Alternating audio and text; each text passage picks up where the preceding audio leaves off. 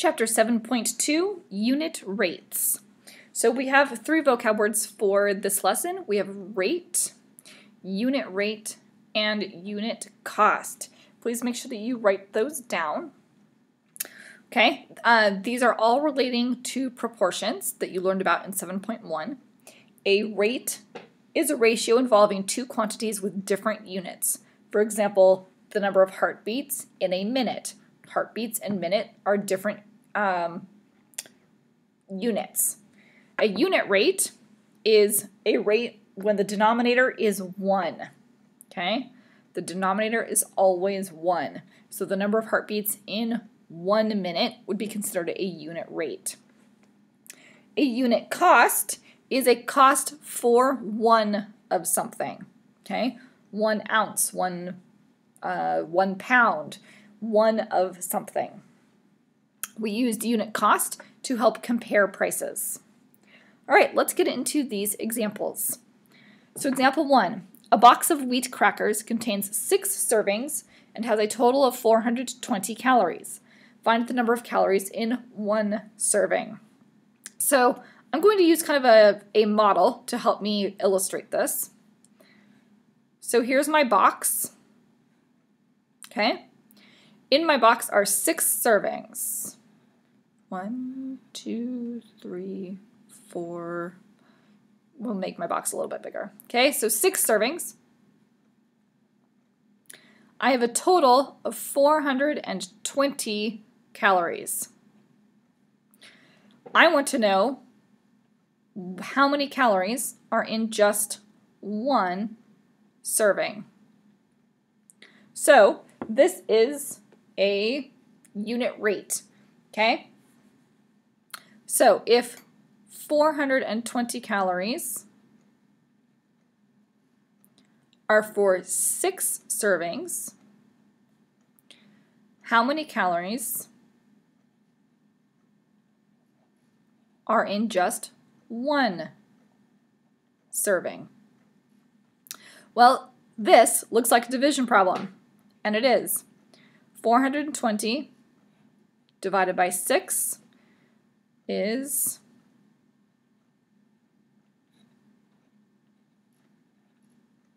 70.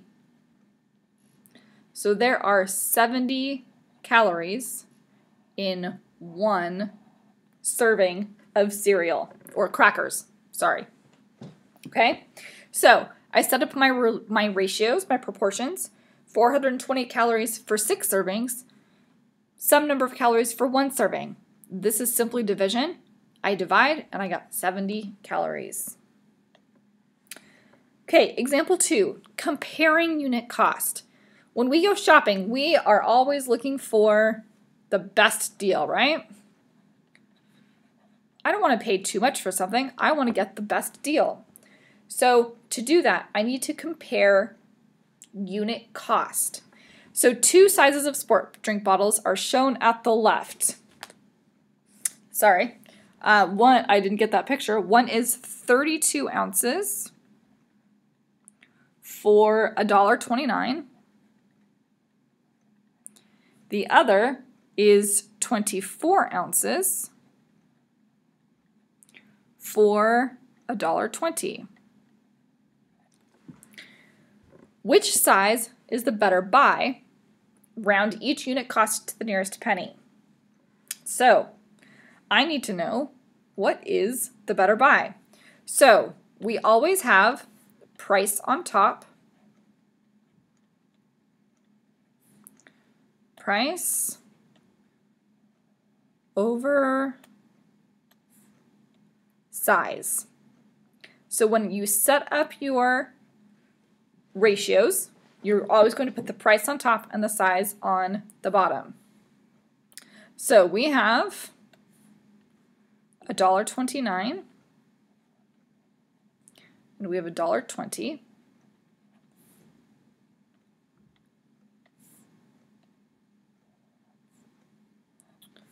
Over,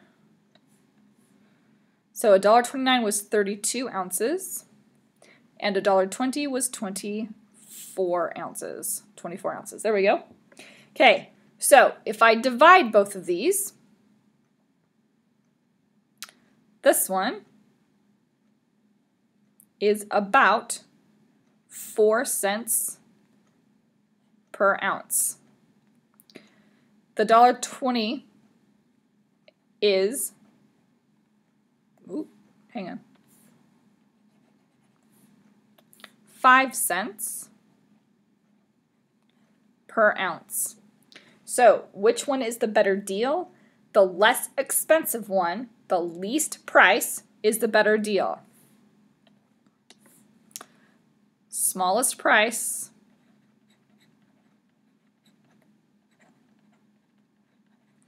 equals the better deal. Therefore, this one, 32 ounces for $1.29, is the better buy. You get more product, more drink for less amount of money. Okay, example 3. A car travels about 25 miles on a gallon of gas. About how far can the car travel on 8 gallons of gas? So, 25 miles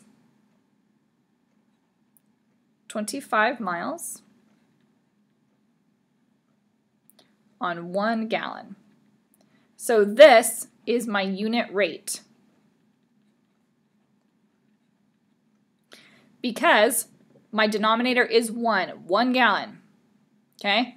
I can go 25 miles. But I want to know, how far can I go? Some number of miles on 8 gallons. Well, I know to go from 1 gallon to 8 gallons, I'm going to multiply times 8. What I do to the numerator, I do to the denominator. And 250 times 8 equals, 25 times 8. That would make more sense. Equals 200 miles. So my answer on this multiple choice would be D. I can travel 200 miles on 8 gallons of gas. Make sure when you set up your ratios that you have the same unit in the numerator and the same unit in the denominator. Okay? That's it for examples. Go ahead and complete your QCs and your CYU, and I will answer questions the next time I see you.